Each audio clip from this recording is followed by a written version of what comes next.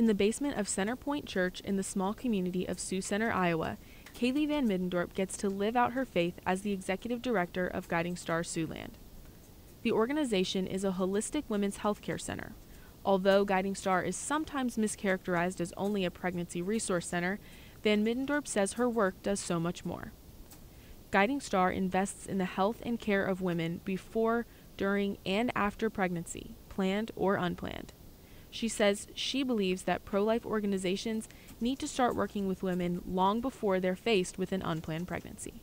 When we're telling girls and women that their bodies were created bad, that menstruation, gestation, lactation, ovulation, all of those incredible biological processes that God put into place are failures, or they're not working well, so let's stop them, let's do X, Y, and Z.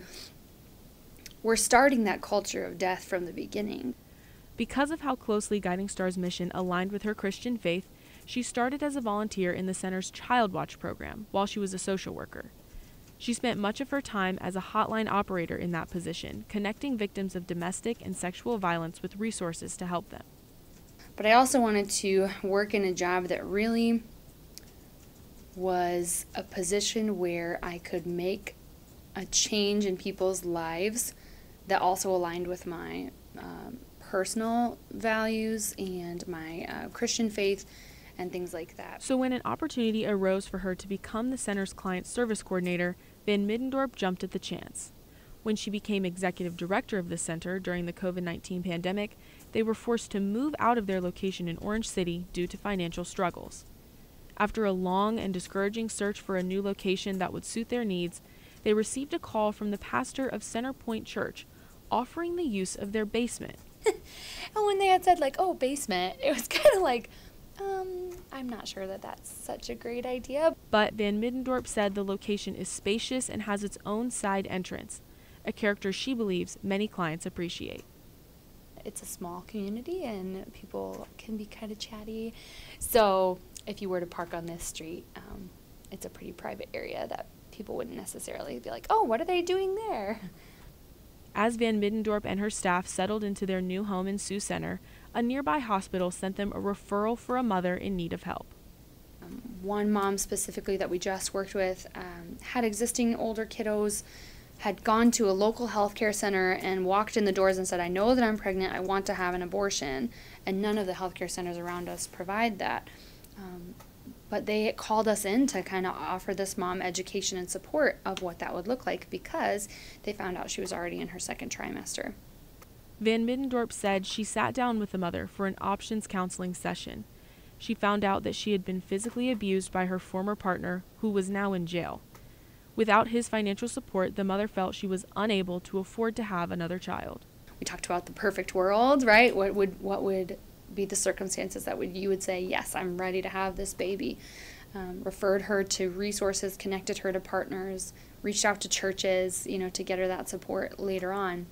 In addition to helping that mother overcome her perceived limitations, they talked about what taking the option of abortion would look like physically. Which was it's always a difficult conversation because that's not ever something that people like to hear about. And I think abortion providers tend to kind of gloss it over and make it seem like it's no big deal or that the baby isn't a baby, and so they can kind of make it not realistic for those moms. Although the conversation was hard, by the end the mother had a change of heart. By the end of the appointment, we all of us in the room were kind of in tears together because we knew that this mom was not wanting to choose abortion. So at that point, we discussed, all right, so what are you thinking now? And she said, I don't want to give this baby up for adoption. I want to raise this baby. And in February, this mom started that journey. She gave birth to a baby girl. Although Van Middendorp and Guiding Star's resources helped this mom to choose life for her baby, even if she had made a different choice, she still would have been welcomed at Guiding Star. We also provide post-abortion counseling for anybody who has been affected by that abortion, whether that be the father of the child, parents of the woman who had an abortion, friends, because it's a huge loss of life for many people. If the Supreme Court rules to overturn Roe v. Wade, Guiding Star may be faced with many moms in need of help who don't have anywhere else to turn. Van Middendorp says she and Guiding Star have been preparing for just that eventuality. We're focusing on creating that cultural shift so that we're really prepared for that post-row world, and that so any women who achieves a pregnancy would view that as a life and would embrace that life for herself and her child. Reporting for World, I'm Hannah Bolick in Sioux Center, Iowa.